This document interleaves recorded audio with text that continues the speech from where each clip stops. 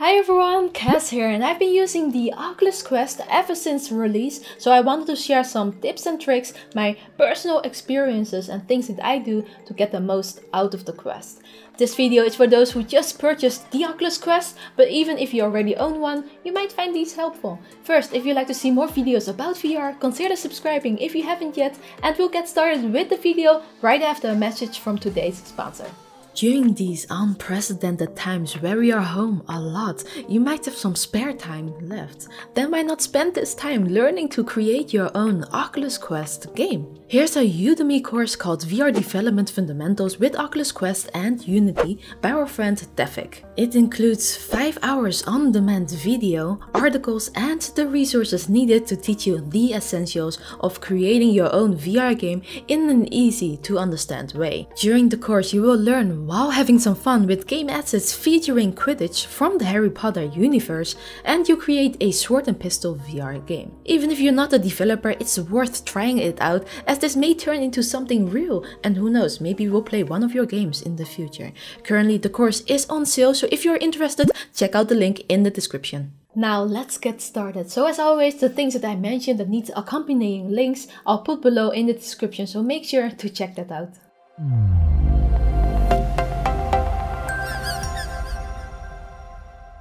Tip number 1. Comfort. The front heaviness of the Oculus Quest is the biggest issue that prevents most from having happy long play sessions, so people spend a lot on comfort mods. But before you spend any money, you should check if you're wearing it correctly to see if that helps first. This is how you do it. First, loosen the top velcro, then make sure the back strap cradle the base of your head. This is the most important part that a lot of people get wrong the first time, me included.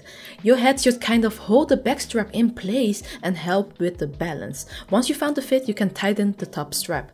Then adjust the side straps while moving the headset up and down until the visuals look clear. Don't over tighten it, as that could give you a headache. You want to feel like it's floating against your face. Some people have said that this helps them enough to play Quest games comfortably without the need for comfort mods, so it's for sure worth it to try this out first. Tip number 2. Comfort mods. If you have some money to spare, then you can get comfort mods. We have reviewed a lot of them, so check out the links in the description to see my tips on them. But here are 2 free do-it-yourself comfort mod solutions. Option 1. Use something heavy like empty batteries, tape it together and then use Velcro or shoelaces, whatever you can find, to attach it to the back of your headset. Some people use a power bank so that they have extra power when playing. Option 2. You can also use your hair if you have long enough hair. Tie it as a ponytail and put it through the hole of the headset. The hair will act as a counterweight and it's comfy. Tip number 3. Figure out your IPD. IPD is short for interpupillary distance. This is the distance between the centers of the pupils of your eyes. If you don't do this tip, the visuals will be blurry and it might be motion sickness inducing. There are apps online that can help with measuring your IPD, but I prefer just using a ruler in front of the mirror. You need to measure this in millimeters though, so you will need a millimeter ruler. Once you have the number, you can use the IPD slider at the bottom of the headset to move the lenses closer or further away from each other to match your eyes. You can also skip the ruler and estimate it by just using this slider. Make sure that you are in the headset then and looking at something with text. When the text becomes clear, you're close to your IPD. If you wear glasses, your eye doctor will most likely have your exact IPD number. You can request it or go for another eye check. Tip number 4. Wrist straps. Use the included lanyards in the box and make sure to wear it every time you play. It's just too easy to throw away your controllers by accident and break something in your house when you are fully immersed in the game. Trust me, it has happened to me before. Tip number 5. Tracking. Okay, so you're ready to start playing, but nothing is more annoying in VR than losing tracking. Try it out first, of course, as the tracking works really well out of the box in most rooms, but in the occasion you do get tracking loss, here are some tips that can help prevent it. Since the Oculus Quest uses a tracking system that is based on detecting and matching small clusters of infrared light, you have to make sure that your Playspace doesn't have anything that can interfere with this system. So make sure there aren't any reflective surfaces in your room like mirrors and close your curtains.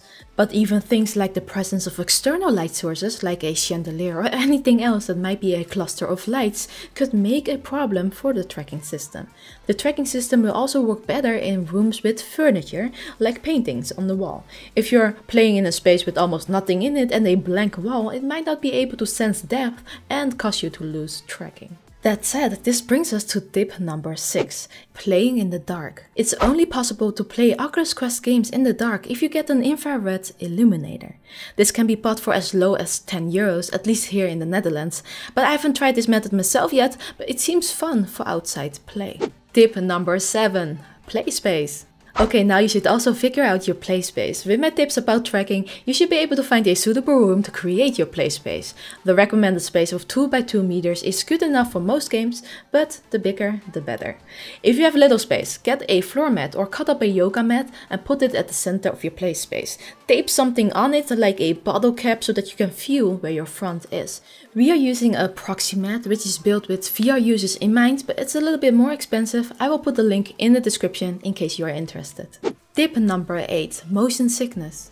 Okay, enough tips outside of playing. Let's get into some tips for when you're actually in the headset. But leave me a like on this video if you found it helpful so far. I find motion sickness an important subject to shine some light on.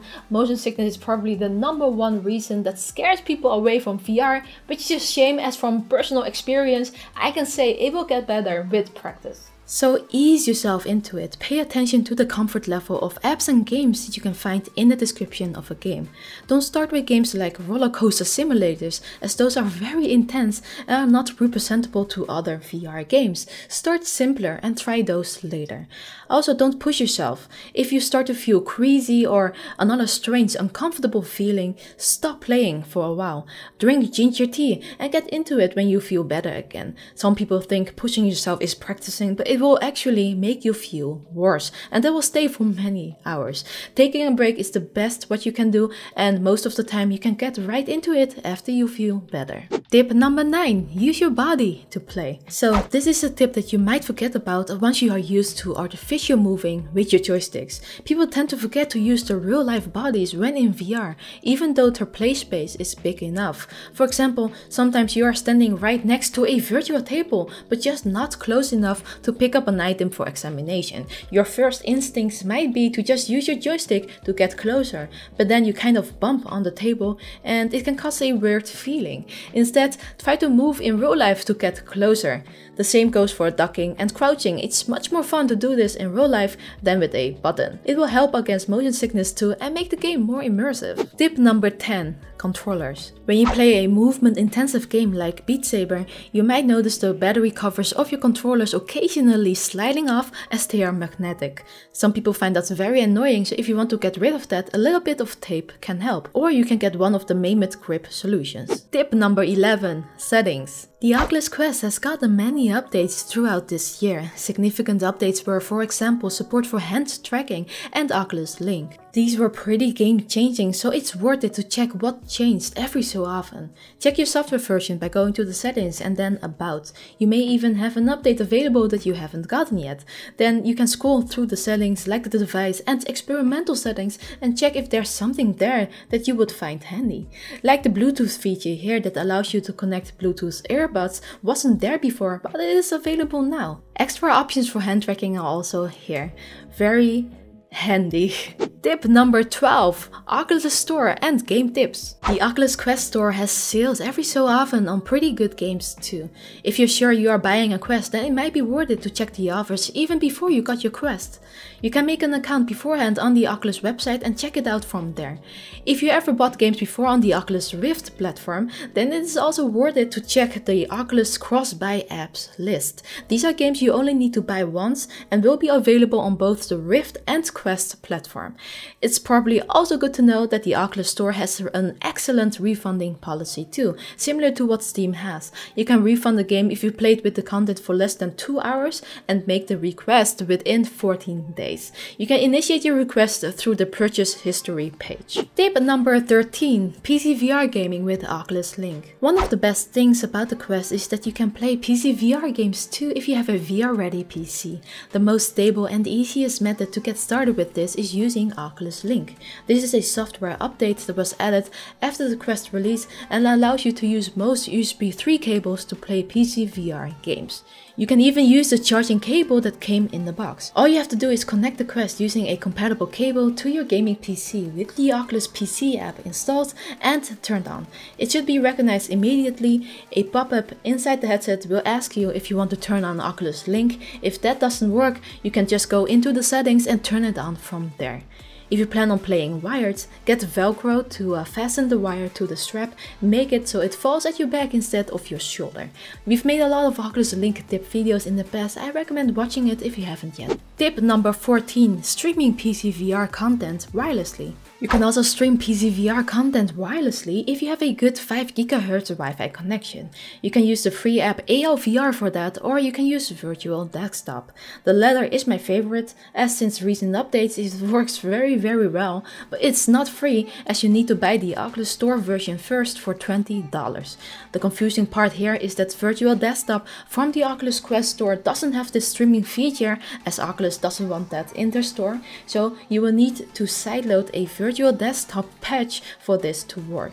You can get it from SideQuest. If you don't know how to sideload, I made a guide on it, all links are below. Tip number 15, stream gameplay to show friends and family. If you have a VR headset, chances are big your family members or friends might try to steal it from you when you show them what you can do with it. Hey! Oh well, maybe that's not a bad thing because we need more people in VR, but it might be helpful for you to know that you can stream your gameplay to a Chromecast or your phone when you show it to friends. Just go to the app and tap the stream icon at the top right. You can select which devices it should stream on, then tap start and it should start streaming. Now something I found out that not that long ago, Oculus also added options to make it easier for you to showcase your Quest. Tap on the stream on your phone and you will see these options like recentering headset view and launch apps. This is so nice, it is pretty hard to explain how to do this to someone who has never used the headset before. Tip number 16, battery and charging. With all those people trying to steal your headset away from you, you might want to know how to prolong your battery life. I mean, let's be honest here, 2 hours of playtime on a full charge is most likely not enough. The good news is that power banks will work with it. You can use it as a counterweight as explained in tip number 2, or you can use a belt or fanny pack to put the power bank in. You will get a little cable, but it's worth it, trust me. Not every power bank may work though, you need one with enough power delivery. I will link the one I use below. As for the controllers, it's also a good idea to get extra rechargeable batteries for it. I always have 2 spare ones fully charged so I can switch to them anytime. It's also a good idea to take the batteries out once you're done playing. The controllers can live their own life sometimes and passively suck the battery empty overnight. Not only the batteries of the controllers can be drained overnight, your headset is also capable of doing that, so this brings us to tip number 17. Turning off and storage. One thing that helps against the battery draining is to turn off your headset all the way when you're done with it. A lot of people leave it on sleep mode. To turn off the headset, you don't need to put on the headset, just press the power off button and wait until you hear the turning off sound. And when you store the headset, make sure to never expose your lenses to direct sunlight, it will burn it. So don't place it near a window that doesn't have curtains. Tip number 18, cleaning. After a couple of sessions, you will want to clean your headset, so here are some tips on how to clean it properly. For your lenses, never use any liquid or chemical cleaners. Use a dry microfiber lens cloth instead and gently wipe the lens in a circular motion moving outwards. This is what Oculus has recommended. And if you work out in the headset or just sweat a lot, please get some silicone face covers or leather ones. I've been using the VR cover ones and they work great. Much easier to clean as you can wipe them with antibacterial wipes after each use. Handy if you just show off your headset a lot to friends too. Tip number 19, prescription lens adapters. This tip is for those that wear glasses like my beautiful Chary. She uses prescription lens adapters on the Oculus Quest from Witmo VR. They're excellent quality. I'll put a link below as always. Tip number 20. WebXR Games. The last tip I got for you is a fun one. Try out WebXR Games. There are a lot of free games to try out on your Oculus Quest and they work without the need to install an app. All you need is the built-in Oculus browser and a link. I've made a video with a couple of WebXR games and apps that you could try. Check it out if you're interested. So here we have it. That was a lot of tips, but I hope it helped you out. Please do let me know below if it did, and if you have more tips yourself, put them in the comments too so that everyone can get more suggestions. Thanks for watching everyone, you're fantastic to us. Support us for free by watching more videos like these cards or the stuff that appear on the screen right now everywhere. And a special thanks goes to our patrons and right hand patron WebXR VR. Support him supporting us by checking out his YouTube channel too. As always, VR on.